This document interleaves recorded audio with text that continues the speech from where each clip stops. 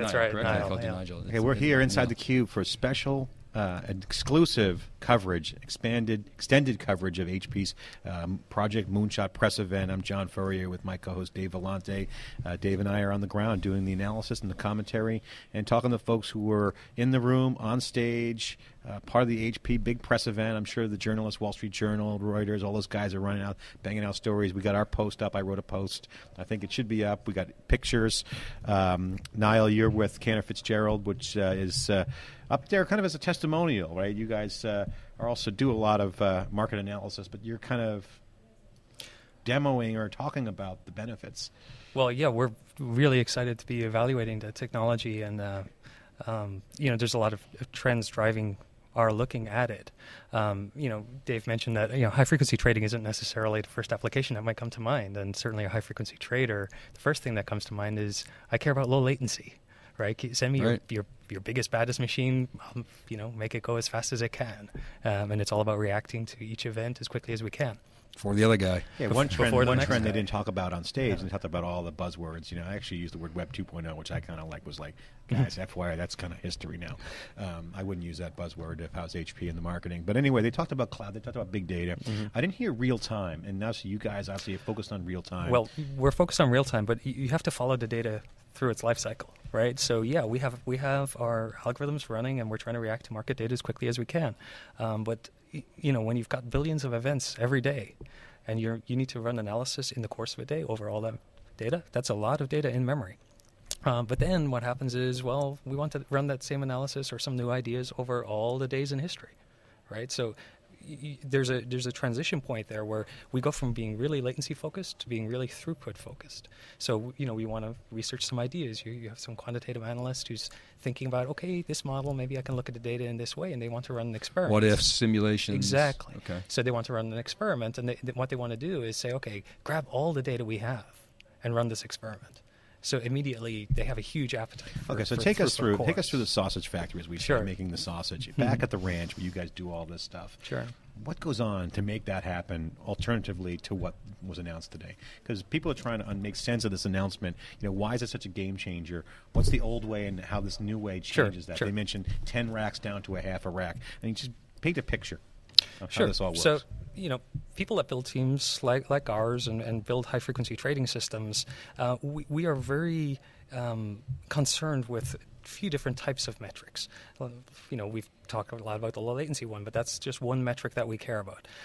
So at each point in the data lifecycle, we have systems that we write, and typically we write all our own software to do this type of processing, where we need to say, look at performance, or we need to look at, okay, can we keep all the data in memory, and can we process it quickly? And it might be a very compute intensive, so we'll look at, say, GPUs, or we're really excited about Intel mic program.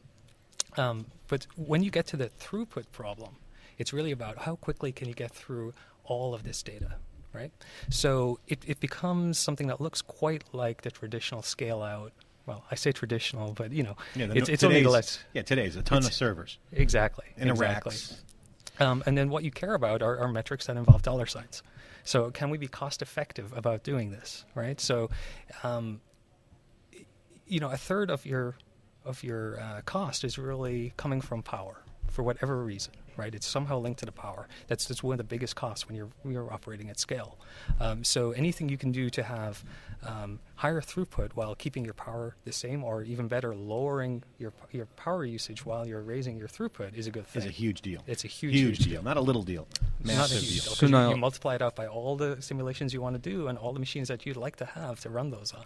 So a company like Facebook, for example, I mean, what's their power challenges? I mean, they must have massive. They got 800 million people on the network. Sure. So that's an example of someone who would take advantage of exactly. And they will have partitions of their global infrastructure that are dedicated to these kind of throughput tasks. So some will be dedicated to the web serving, the parts that you interact with directly, but there'll also be other partitions that are analyzing all that data and running their offline analytics. And it's much the same kind of challenge that we would face.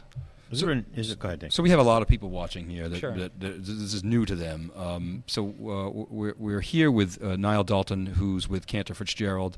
He runs high-frequency trading. We're talking about using a new form of processor, low-power processors, to solve big data problems, really, is what you're talking about here. What exactly are you doing with these processors, Calxeda and HP? It wasn't clear from your remarks today. You actually have them in-house and you're testing them? You're actually using them in production? Can you talk about that a little bit? No, we're not using them just yet. Okay. So I've actually been looking at ARM for a while now, because it was clear to us that when you look at low power, high throughput, that ARM was going to play a part. So even before we started talking about Calxeda, we were already looking to ARM, and we brought up a little piece of our software on ARM processors, and it's actually remarkably straightforward when you have a standard Linux environment and the standard tool chain, so your C compiler and your debuggers. It's actually pretty straightforward for a good programming team to bring up their code in this environment. So we have done some experiments, and we've been talking with Calxeda really about the fact that you genuinely do need to build a server class chip. Right, so if I take a prototyping board with an ARM processor, they're not built for high throughput. They don't really have the I/O capacity. The chips don't have large caches. They don't have the kind of integrated high bandwidth, low latency interconnect that Calxeda are building into the chips. So I've been talking a lot with Calxeda really about what needs to be different when you're taking that low power technology and really scaling it up to a server class processor.